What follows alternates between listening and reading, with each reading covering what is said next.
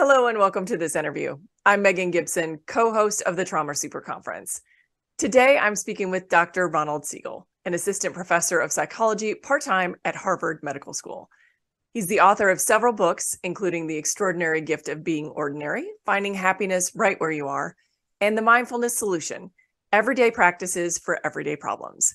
He's a longtime student of mindfulness meditation, teaches internationally about the application of mindfulness practice in psychotherapy and other fields, and maintains a private clinical practice in Lincoln, Massachusetts. Dr. Ronald Siegel, thank you so much for being with us today. Thanks so much for inviting me. So one of my favorite things about talking with you is how well you explain the process of evolution and how our brains have evolved to predispose us to things like trauma. So I'd love if you would start there. Yeah, there are so many aspects of our brains that were adaptive for survival and adaptive for reproducing and passing our genes on to our kids and even for taking care of our kids, which predispose us toward a lot of psychological suffering, including toward trauma. And if it's not too complicated of a map, there are actually four, I think, predispositions of our brain that get us into trouble vis-a-vis trauma. The first one is very, very basic. It's something that we share with all other animals. We even share with bacteria. It's the tendency to recoil from that which might be dangerous or painful, right? And to move toward that which is pleasurable. And we see this obviously throughout the animal kingdom, where all organisms, if something is sharp or hot or in some way painful, they will withdraw from it. The way this shows up for us is, while this makes perfect sense evolutionarily in order to keep our bodies intact and be healthy in the world, when it comes to emotional experience, it's not always so wise. And what happens is our minds automatically, when we have a painful emotional experience, recoil from it and withdraw from it. And we do that to such a degree, and we have this interesting capacity to be able to actually block it out of awareness. And you could see also how this would be very adaptive in terms of our evolutionary history. Let's say, you had experienced something really horrible with a lion in the past out there on the African savannah, and you're in a new situation that requires you to think quickly. You don't want to be thinking about the lion. You want to be thinking about what you have to do now. The same way, for example, a first responder now, they're not thinking about all the scary things and the hurt things that have happened. They're focusing on, how do I save this person, right? But in the process of pushing it out of awareness, we create a situation in which a lot of our thoughts and feelings are pushed out of awareness, and it's particularly the painful one. So that's the first mechanism, and we'll talk about the way in which, by splitting off experiences that are painful, we actually predispose us toward all sorts of post-traumatic difficulties, because these memories, they don't just disappear, as one of my patients put it so eloquently. When we bury feelings, we bury them alive, and they come back and they want to re-express themselves. And then we're always stressed out trying to maintain this, trying to keep them out of awareness. So that's one mechanism. Another thing that we evolved for is to be able to think, right? Now, again, going back to the African savannah, we weren't very fast, we weren't very tall, we weren't very strong compared to the other animals. If we came face to face with a lion, our recourses were kind of limited. What, we're going to grit our teeth and show our claws? But that wouldn't work very well, right? So what could we do? Well, we had a few resources. One of them was we're social creatures, so we could cooperate with others, and that's super helpful. We had a prehensile thumb so that we could grab things and make and use tools. That was super helpful. We had this fight or flight system, right, that allowed us to activate ourselves quickly. But the real ace in the hole we had, our real strength that set us aside from the other animals, was this ability to think. But our thinking process is not just some neutral computer. It's subject to what cognitive scientists call the negativity bias. or what my friend Rick Hansen uses the metaphor. He says, we're like, our brains are like Velcro for bad experiences and Teflon for good ones. Bad experiences happen and they stick. Good ones happen, they slide right off the pan. And there's a good reason for this, because when we're out there on the savannah, we could have made one of two types of errors, and they actually correspond to type 1 and type 2 errors in modern scientific research. A type 1 error is a false positive. Type 2 is a false negative. To illustrate this, a type 1 error would be to be looking at a beige or yellow shape behind some bushes and think, oh my God, it's a lion, when it's really just a beige rock. And a type 2 error would be to look at the same thing and say, it's probably just a beige rock, when it's really a lion. And you could imagine we could make countless of these type 1 errors and still live to tell and survive and pass on our DNA to our kids. But one type 2 error, that's the end of our DNA line. So maybe in ancient times, there were these happy hominids holding hands and telling stories about luscious pieces of fruit and wonderful sexual encounters and, and gorgeous sunny days, but they weren't our ancestors. Why? Because statistically, they died before they got to reproduce. Our ancestors were the ones walking around saying, oh my God, that could be a lion, not another poisonous snake. Oh, one of those plants with the thorns, that was horrible last time, right? Our ancestors, because it was good for survival, are the ones who have these brains in which bad things stick. So when we've had a traumatic experience, even though there's this tendency to push it out of awareness, it also sticks around because this negativity bias was so helpful for survival. So, third thing that we evolved for, we evolved to believe that the world is stable and that things are relatively permanent. Now, why was that useful? Well, if you were wandering around the savannah and you discovered, hey, there's this fruit tree over there at the base of that mountain. Well, remembering that and thinking of that as stable and expecting the fruit tree to be there in the future was going to be helpful, because you'd be able to find the fruit tree. Or even just getting the idea that, that person over there is, cooperative and okay. That person over there, watch out for them, right? To start we look for patterns, and pattern recognition involves imagining things will be stable. Well, that's very useful in a lot of situations, but it becomes very problematic when dealing with emotions, because when we start to get really sad or really scared or even really angry, we imagine that this is the state forever. Right? We imagine, we become afraid of our fear, afraid of our sadness, afraid of our anger, because we think it's going to stick. We don't realize the reality, which is, gosh, consciousness is mercurial. It's always changing, right? Different things are happening each moment. And one of my fun exercises, what was your worry 3 worries ago? And it's hard to remember it, but in the moment it felt like this is going to be it forever, right? And gosh, when I get sad, I get afraid of sadness, because oh no, I'm going to always be upset.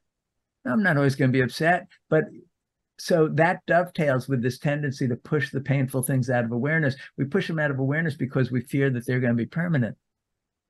And the fourth propensity, and it's sort of arbitrary picking 4, but I think these are the greatest hits. The fourth one is our preoccupation with ourselves and with what other people think about us. Out there on the African savannah, there was a lot of concern with being dominant, right? And, you see this pattern where there's often a dominant male surrounded by literally a harem of reproductively promising females. And then over in the next field, there would be a group of often a little bit younger males doing the species-specific equivalent of playing basketball, trying to develop the skills to become dominant. Now, why does dominance matter so much? Well, the dominant ones and the dominant males and the females that had kids with dominant males, they had better luck at passing on their DNA because they had access to more resources and were able to protect the kids and like that. So there's a lot of concern for this. And that all sounds very primitive. And yes, we see it play out in human affairs in which world leaders historically male world leaders have had literal harems and that kind of thing, and we see people with their trophy wives. There are current versions of this, examples. but the way this plays out much more broadly for all of us, and isn't just a guy thing, is fluctuating self-esteem. We are very concerned with how we're doing. How do I feel about myself? Right now, am I doing a good job presenting these ideas? Is Megan smiling and thinking, no pressure, but thinking, I'm always smiling and thinking great which is thoughts lovely, about you. which is actually lovely and very encouraging. But the sort of looking for feedback, am I doing okay? Or just, going through the world, should I have said that? Oh, do I look okay? Am I being a nice person? Am I a good enough friend? I mean, there are hundreds and hundreds and hundreds of ways in which we're always evaluating ourselves and judging ourselves and thinking we're either good or bad. And so this kind of self-esteem preoccupation and preoccupation with self-judgment plays a huge role in our suffering. And the way it relates to trauma is almost everybody who's been through trauma feels some shame around it. Either they feel shame around the post-traumatic symptoms, like, I don't know, I freeze in these situations, I go blank, I don't feel like I'm able to connect to people, I feel dead inside, just naming some of the possibilities, right? So people feel ashamed about having post-traumatic symptoms, or often people are ashamed of having been through the trauma. That, certainly people who have been sexually mistreated, and the traumas in that area almost always feel like something's wrong with them because this happened. People who are suffering from what we now call moral injury, like the people in combat who, under the circumstances, do something, and in retrospect is like, oh my God, an innocent person was killed or injured, and they feel terrible about themselves. So that this self-judgment, including harsh self-judgment, gets much, much worse when people have been through trauma. And yet the self-judgment is part of this whole self-esteem regulation, which really comes from comparing ourselves to others and thinking, am I okay? Am I good enough? And in fact, in the intro, you mentioned one of my books, which is very recent, which is The Extraordinary Gift of Being Ordinary, which is really about, gosh, can we do anything about that? Can we do anything about this constant self-evaluation and self-judgment? And can we land in a place where instead we feel connected to one another and safe, but it's not all about being good or bad, better or worse, and all of that stuff. So those are four. These are very natural things. I guess I'll throw in a fifth. I mentioned it in passing. Bonus content. Bonus concept. I mentioned it in passing. This fight or flight response, right? That we evolved for the body to get aroused. It's the sympathetic nervous system arousal, where the heart races and our respiration picks up, and we're getting ready to fight or flee, right? To respond to some kind of danger. Super important for survival. Yet when we've been traumatized, this fight or flight response is constantly getting rekindled, reactivated by the memories of the bad thing that happened that's been pushed out of awareness, or that we're trying to keep out of awareness. So that's the fifth one. So I'm sorry, we didn't evolve to be happy, and we didn't evolve actually to handle bad things happening very well. We evolved for survival and passing on our DNA. And that's why, there's a lot of, we have to kind of work on it when we've been traumatized. So long exposition, but I think hopefully a useful context. Extremely useful context. And as you were talking about the last one, I was like, we evolved not to be happy. I love it when you say that. Like, I just have to repeat it. We didn't evolve to be happy. Because to me, it feels so validating. I mean, so many people, I think more people than ever, are just struggling with the fact that they're not happy all the time, and judging themselves for it. And after the last 3 years, especially globally, the things that we've kind of been through and experienced together, it's no wonder, some of us are struggling to be happier than others. And I just had the visual of like all that dirty Velcro, if you will. Yeah. And the self-judgment around the happiness, it's so interesting how that's reinforced by our cultures, that this is not going to be a polemic for against free market societies, because the alternatives have their problems too. But one of the psychological side effects of a free market economy is we're always selling stuff to one another. And the way we sell it is by saying, buy this and you'll be happy. Right. So you're looking at the Pepsi commercial and they're the people, looking beautiful, playing volleyball out on the beach, being really happy, drinking Pepsi. And when I don't feel this inside, it's like, oh, it's my mistake. I bought Coke, right? I mean, that's actually the implicit message here. But we absorb this and we see all these messages of other people who seem to be doing great. And oh my God, social media, I was going to say, we used to only get it from advertising. Now we get it from social media. Yeah, curated feeds, on Instagram and TikTok and Facebook. And, not that many people post and they say, woke up this morning, had the runs again because I'm really anxious. I'm afraid my boss is going to give me a bad review and, my girlfriend or boyfriend's going to leave me. It's like, no, here I am doing fantastic things at this fantastic party, having fantastic times, and you're not invited, and so, oh my gosh, the opportunities for self-judgment and about the fact that life is difficult and thinking that it's just because I'm a failure that I'm having difficulty, rather than, no, this is universally human and we're all in this together. Yeah. And I want to touch on that a little bit more in a second, but I also wanted to go back to something you said before in these 5 things that you listed. And if anybody sees me looking down in a cutaway, it's because I'm taking notes. I'm not texting or checking Instagram. But I always take notes when we're on talks. But that some of these things also evolved, kind of the things that we judge as being like the preoccupation with ourselves, that we judge as being not superfluous, if you will. It was actually, until like 50 years ago, especially if you were a woman, like necessary to survival. Absolutely. Social acceptance and having other people judge you as part of the group. I mean, until very recent history, was a necessity of survival, right? Absolutely. And even things that we think of as, ridiculously superficial, like, being physically attractive. Well, that had to do, there was a correlation between that and whether your genes can get passed down, Absolutely. and none of this is, by the way, it's really important, I think, when we talk about evolutionary psychology and the ways in which the brain evolved. This is not advocating that we act in accordance to Right. predispositions, right? Because the brain also evolved, for example, to be very attracted to fat and sugar. Almost every culture has its equivalent of donuts, right?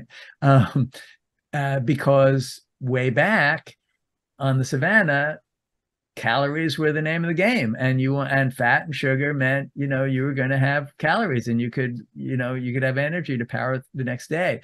Nowadays, if we basically focus on donuts as our main nutrient, it doesn't work out so well. So in the same way that being very concerned with what other people think about me and how am I doing and how I compare to others, yes, that once had important evolutionary value, and it's natural that our brains do that. It's not like we want to double down on that. We may want to, find more sustainable pathways to well-being and be really compassionate with ourselves when we find ourselves getting hooked on these things. I was my daughter happens to be a dermatologist, and so the interface between dermatology and psychology is something that we talk about some. And it's so interesting. It's like, when does it make sense to try to, if somebody's like badly disfigured from some dermatological disorder, I think everybody would get on board with,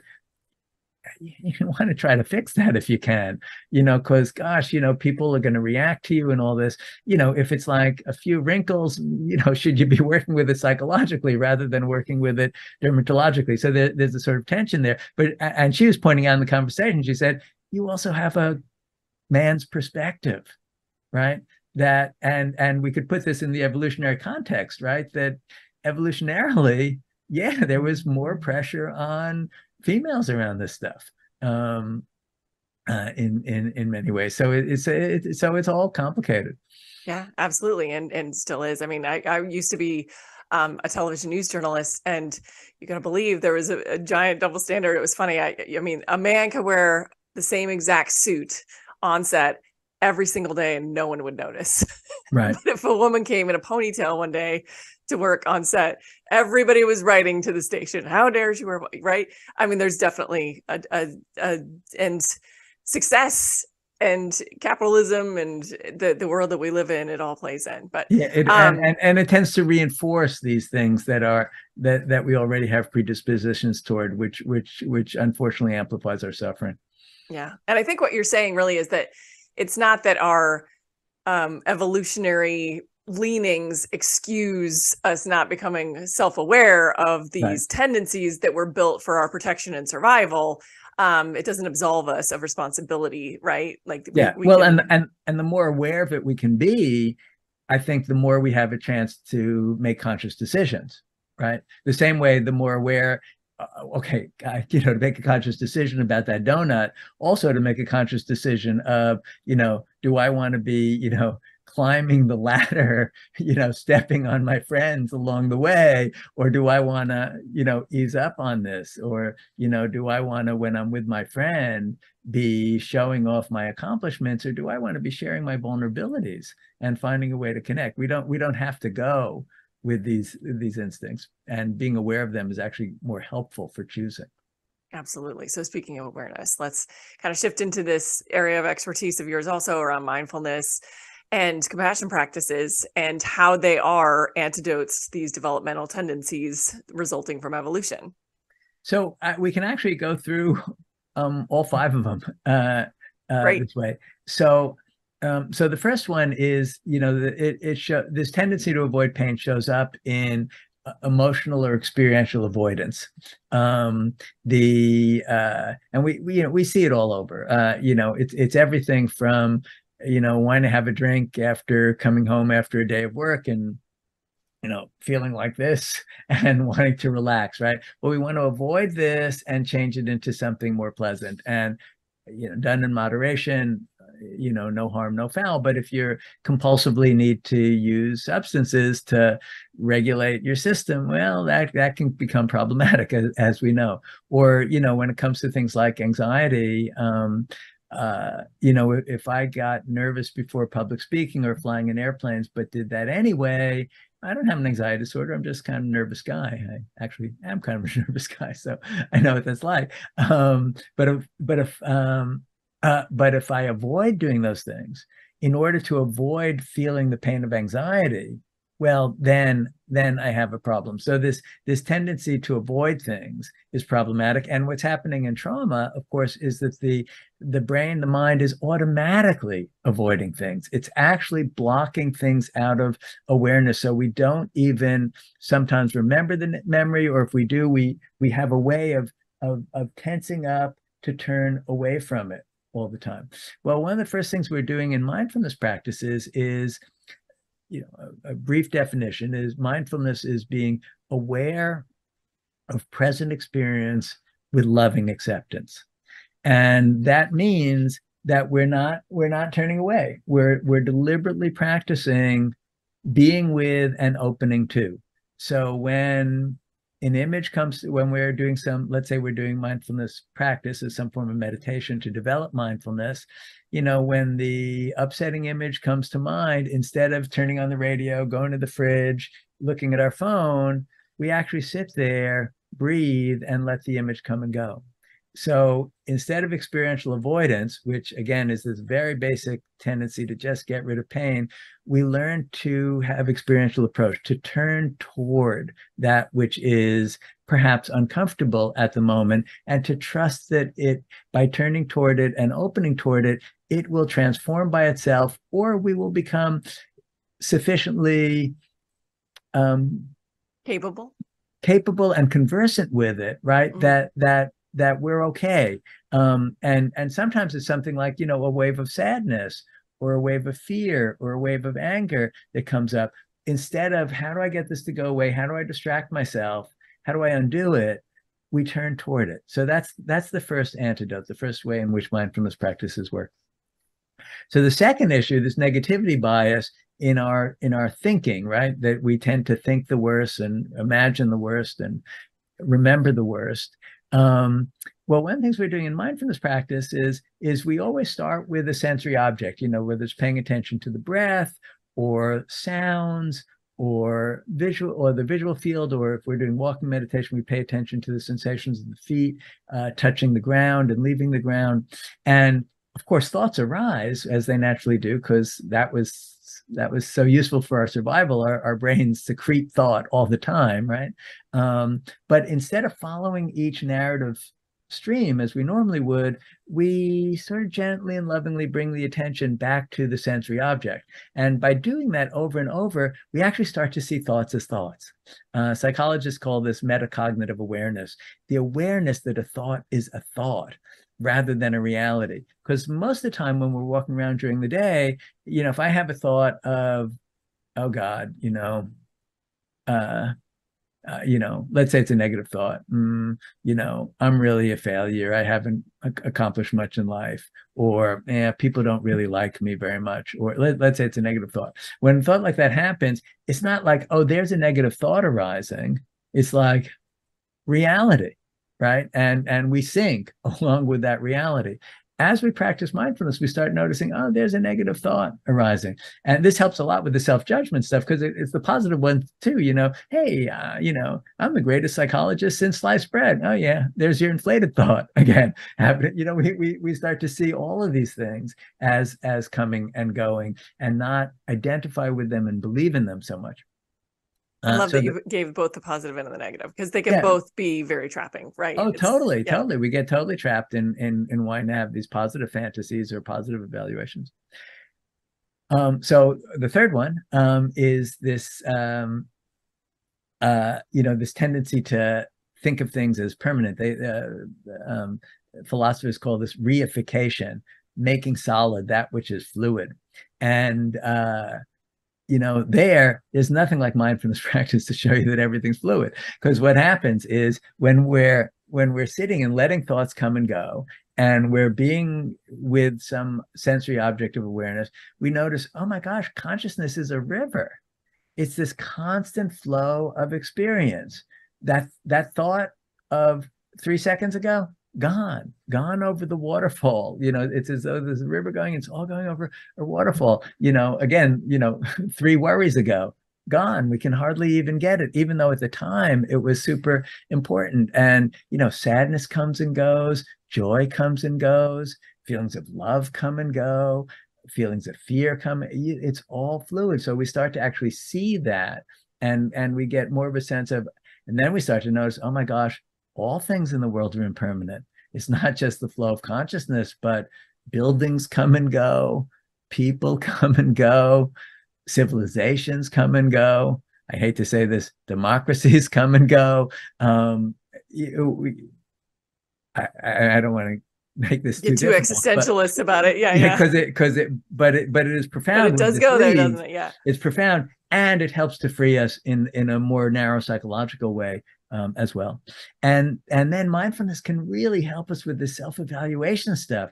We can really start to use it both to watch the self-esteem roller coaster, to watch, how in the course of an hour, we can go from feeling good about ourselves to feeling bad about ourselves to feeling good about ourselves again. So we get to see the roller coaster, and it helps us to also, and this one's a little bit of a reach, but when we practice enough, we actually notice the interconnectedness of things. We actually get it that, oh, I'm part of a larger ecosystem, and I wouldn't eat, I wouldn't have electricity, I wouldn't be able to survive if it weren't for all these other people, who are doing all these things, doing their part in the society. And it really does take a village to do anything. We're not these separated, independent organisms. We are very interdependent. And in fact, we're interdependent with all of life and everything on the planet, and the planet's interdependent with other planets. We start to get this sense of connectedness that comes from this. And that is an enormously powerful antidote to the preoccupation with how I'm doing. And all these things kind of, they reinforce one another and they fit in with one another. Like when we get it that everything's impermanent, including the fact that we're not going to live forever. Well, that's interesting. So all these things I'm worried about, like, what does everybody think about me? How successful am I at work? All this stuff. It's like, yeah, it's important, but is it really? You know, there's a great little exercise. If I may put you slightly on the spot, do you know who the King of England was in 1342? Was that George?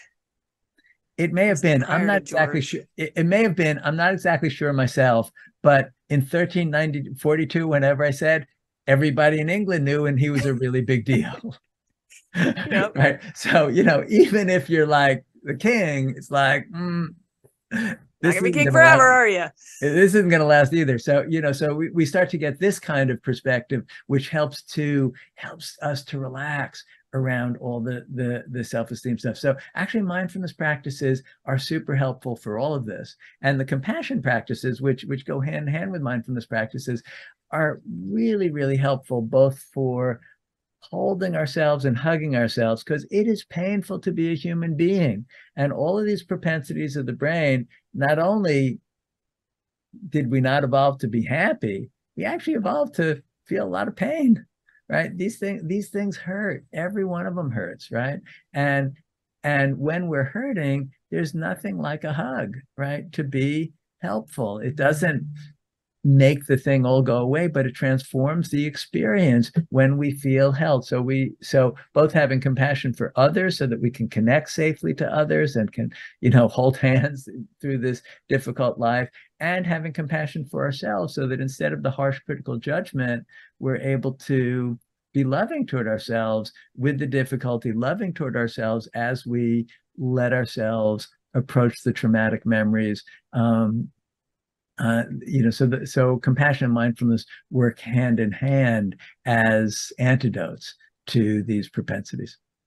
And I'd love if you could talk for just a second about, you know, we talked about kind of that looking away tendency, avoidance of pain, avoidance of discomfort, but some of those dissociative traits in the way that we compartmentalize daily life are useful for us to get through life, right? Like none of us are toddlers usually walking around during the day. We can't all just stop and feel our feelings Totally. in every minute of every day situationally, like, you know, so the sweet spot between being, you know, a functioning adult in society and also not completely turning away from everything that's difficult. Super important question. You know, I was once giving a talk to surgeons at Children's Hospital here in Boston. It's a major hospital. They get difficult cases, and they get cases where kids die, right? And I was basically talking about, you know, using mindfulness and compassion practices to be able to be present with patients, you know, who are really suffering, because it helps us to show up as clinicians, and to be able to process the feelings that happen when things go wrong, when we see, you know, I mean, you know, talk about painful experiences, you know, kids suffering and kids who die. Oh God, you know, how do you process all that and not just basically block it out, develop PTSD, and drink a lot, right? And so I was talking to surgeons about this, and afterwards the chief of surgery came up to me and he says, you know, we spend years teaching our surgical residents how to not feel, because when there's a kid in the emergency room and something's happening in their heart, I want the cardiac surgeon to be thinking about hydraulics, thinking about mechanics, thinking about, you know, metabolism, and, you know, thinking about physiology, not thinking about the mother who's saying, don't let my baby die. And absolutely, it was speaking to your point, there are many, many moments in life, and not just if you're a trauma surgeon, but many moments where we really want to be using our executive functioning. We really want to be thinking, what's needed here? What's the effective action? What's on my to-do list? All of that. I think the art is also allowing time when we're not under threat, when there isn't some goal that we have to accomplish right now, to process how difficult life has been. And the problem is, so many of us push these things away for executive functioning in order to do things in the world and to be effective and, good at our roles, whether that's being, a parent or a teacher or a cardiac surgeon. We push these things away, and then they're buried alive. And then they're always threatening to come back and come back into a consciousness, which is interesting. The reason why when we split things off with trauma, they don't just stay split off is because, the heart and mind have a natural healing propensity. Interestingly, there's, probably people are aware because it's gotten a lot of popular press. There's a lot of work being done in psychedelic assisted psychotherapy right now. And it has many, many parallels with mindfulness assisted psychotherapy, where it's doing the same kind of work at a somewhat different pace in a somewhat different structure. And one of the leaders in that field is a physician named Michael Mithofer, who had been an emergency room doc. And he says, when people come into the emergency room and let's say they have a broken arm, I can't heal the arm. I can't knit the bones back together. I can set the arm and cast it and create the conditions by which the body will naturally heal itself. That's what I can do. Well, that's what's happening in the psychological realm also. Mindfulness practices, compassion practices help to create these conditions. And then it's this natural healing propensity of the heart and the mind that takes over. And this natural healing propensity, interestingly, is the propensity to reintegrate everything that's been pushed out. The reason we have nightmares, the reason we have flashbacks is because the mind wants to heal itself. I know this sounds a little anthropomorphizing, as though the mind is thinking, but the brain evolved to heal itself in the same way that the bones of the arm evolved to heal themselves. And what healing looks like here is integration, is allowing these things back in to awareness. But the pacing becomes so critical. And there are times during the day when, no, this isn't the time even to process the difficulty of the moment, notwithstanding the historical difficulty that this is reminding me of. So, I'm feeling rejected here, my heart's sinking, I'm feeling frightened, but I got to do something. So, I'm going to do this thing. So it's not the moment to process the emotions of the moment, nor the fact that, oh gosh, this is resonating with the times I got rejected as a kid and the times that that I felt excluded and not good enough for whatever reason, as a kid. So, but if it's at all possible, we also need to carve out and create time in which we can allow this healing to happen. And mindfulness and compassion practices are one structure that we can use to facilitate it, because we're providing kind of antidotes to these predispositions where, we're not going to get so caught in the thoughts. We're going to approach and allow the feelings to arise. And I didn't touch on the fifth one, when we're, the fifth one, meaning the fifth propensity of the mind here, that gets us into trouble.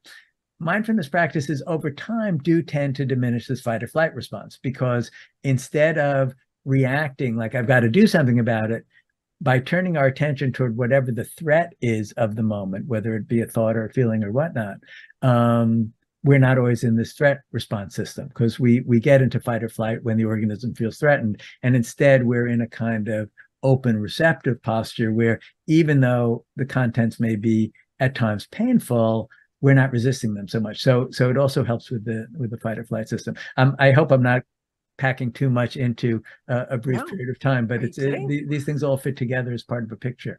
Yeah, and I'm glad you brought the last part up, because my next question was just going to be, I'm so glad that you knitted kind of psychedelic assisted therapy with mindfulness practices, because what was occurring to me was that both are taking that fight or flight response part of the brain, the amygdala, offline and making it safe, right? Creating safety for the physiology that's out of your control. There's not much you can do about the fact that you've been activated by something. Your palms are sweating, or your heart is racing, or you can't get a deep breath, or all the other things. I don't want to activate people while they're watching, but that you can physiologically feel that isn't in your conscious control. You can't tell your heart, I would like you to stop beating so fast right now. Right. I've tried. Right. Yeah, no, and, right? and the whole one of the discoveries with mindfulness practice is, oh my God, I can't control my mind at all. Right? That the sort of the first thing people discover is, it's wild. It has a mind of its own, so to speak, and very humbling. Initially when we take up these practices, but it's also very useful. And then ironically, when we stop trying to control it in that way, indeed, the amygdala quiets down, because the trying to control it is one of the factors that keeps us so aroused so often. Yeah, absolutely. So I want to talk about kind of the considerations that you take when teaching people mindfulness and compassion practices when you know that there's a trauma history. Yeah, super important. Broadly speaking, mindfulness and compassion practices do two things at the same time. One is they actually increase our capacity to be with discomfort.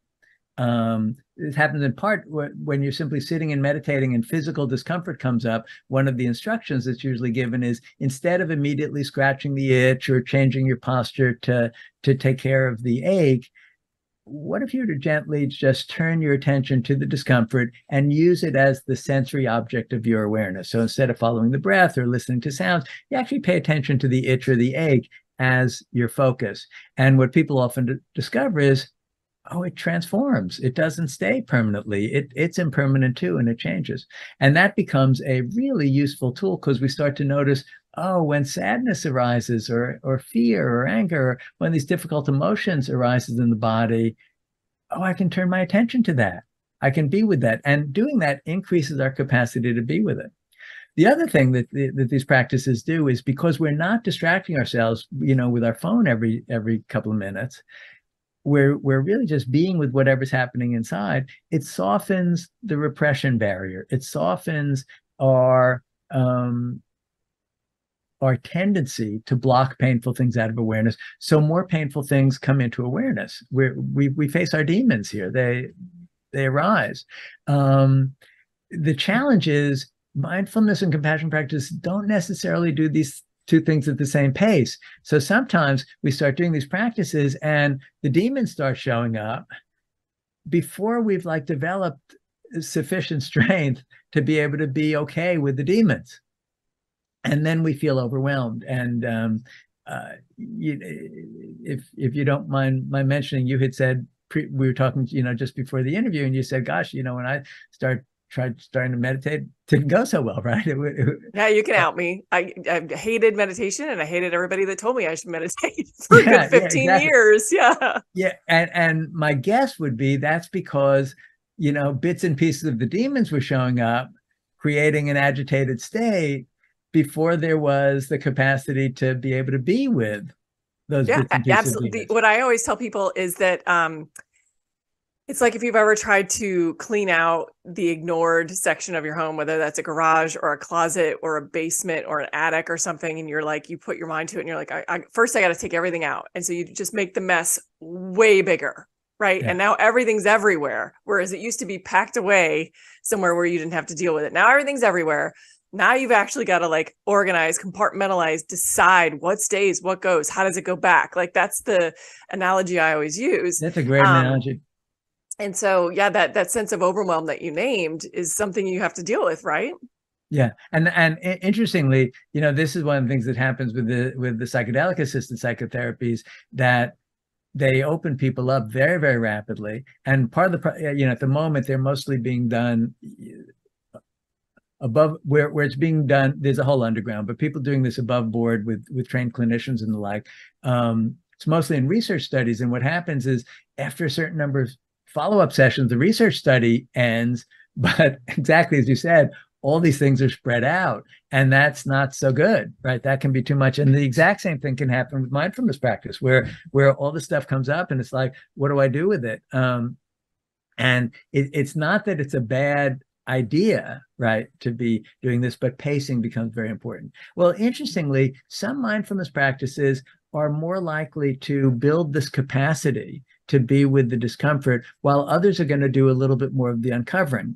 And it's not it doesn't always work 100% this way, but in general, I mean, if you were to, if I can invite our listeners to, if viewers, if you're not, listening while driving or something, to close your eyes and just generate just a little bit of sadness, not the saddest thing ever, but just a little bit in the body, and put your hand over the part of your body where you feel that for a moment, and just breathe with that for a moment. And then a little bit of fear or anxiety, again, not the scariest thing, but just a little bit. Put your hand over that and breathe with that.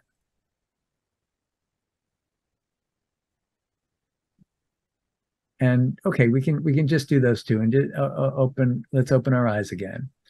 And I'm going to guess, because I've done this with groups, that very few people said, yeah, I mostly experience sadness in my left elbow, or fear in the big toe of my right foot, right? It's all somewhere in here, right, that we tend to experience emotions. So when we do a mindfulness practice, like what many people think of as the standard mindfulness practice of, oh, let's follow the sensations of the breath. Well, the breath is here, right? So if we're sensitizing ourselves to this part of the body, we're gonna bump into our sadness and our fear. That's where it lives, and it's probably going to open the door to all sorts of memories, and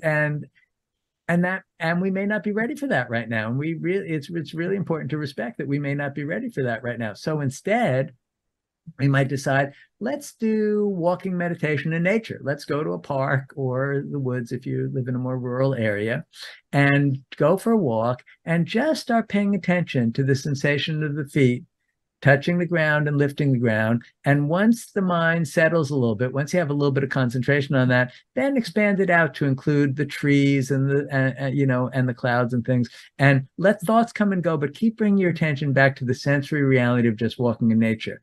Sadness may come up, fear may come up. I'm not saying it's absolute this way, but you're likely to feel a little bit more like, I'm in a safe place.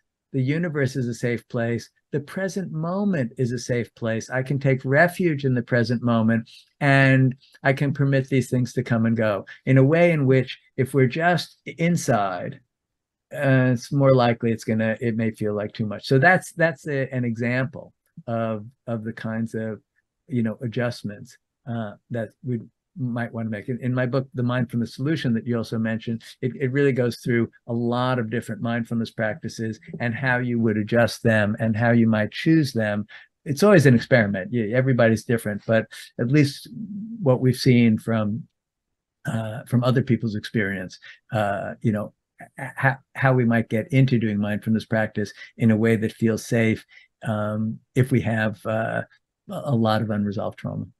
Yeah, absolutely. And just in case it helps anybody else listening, what I was thinking while you were describing the two different types is that it's almost like, if you've got some activation, if you've got some trauma history, traditional, like you're just going to sit and you're going to count your breaths and allow thoughts to pass, feels like you're confronting yourself, like you're facing one another, but it's yourself you're facing. Whereas, I go out in nature, I take a walk, I'm walking alongside myself. Yeah, very nice. Yeah. Mm-hmm. Yeah, that's just how it felt for me. So in case that helps anyone else. I mean, I'm a person that walks a lot and has integrated that into my mindfulness practices. So I appreciate that as well. And I love anyone who can tell me that there's more than one way to arrive. Well, and it's also, absolutely. It's also really important to realize that, there's a lot of times where the intensity of emotions that we're going through is so high that it's going to be really hard to do a certain kind of practice. That this sometimes surprises people when I out myself around this. But if I'm in like a really bad emotional state, like, I don't know, something's happened, and I've had an argument with somebody I care about, or some mess at work or something.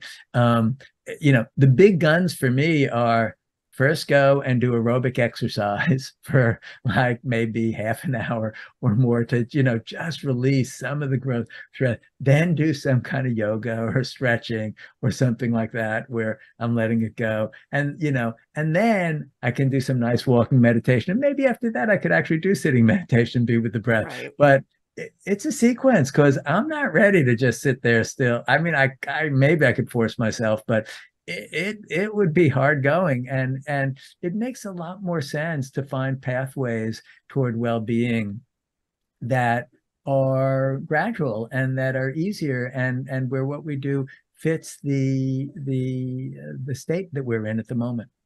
And it makes so much sense, right? Because physiologically, chemically, all of the things that happen when you get activated are meant to be used and released. And if you, have a confrontation with someone, if you have an argument with someone that you love, or you have a situation at work that's difficult to deal with, and you've got all the physiological activity going on that would be associated with a threat, and then try to like sit and breathe your way through it, or just reason your way through it in your mind, it doesn't make any sense. You've still got all this useless stuff. Yeah, it's not useless, but you know what I mean? Useless Yeah. for what you're trying to do. Yeah. You've got to go get rid of it. You gotta move it out. Yeah, we have to respect our animal nature, really. Yeah, absolutely. Well, Ron Siegel, how can people find out more about you and your work and your books?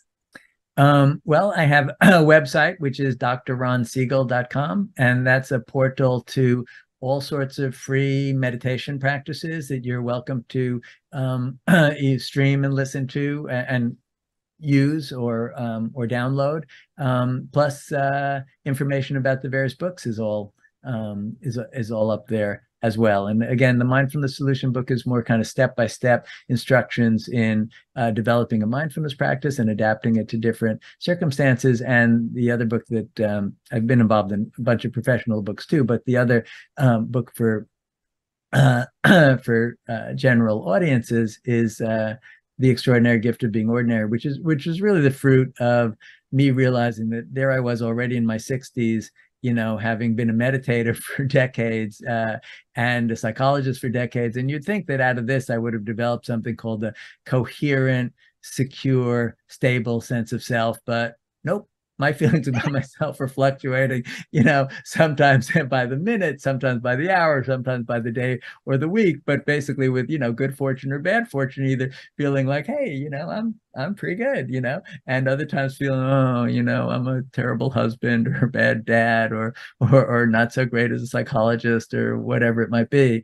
And realizing, gosh, maybe it's not just me, maybe this is a little bit more universal than that. And how can we find more reliable pathways toward well-being? So that book is really about that. I love that. Thank you so much, Ron. I'm going to check that book out. Thank you so much for having me. Thanks for being with us today.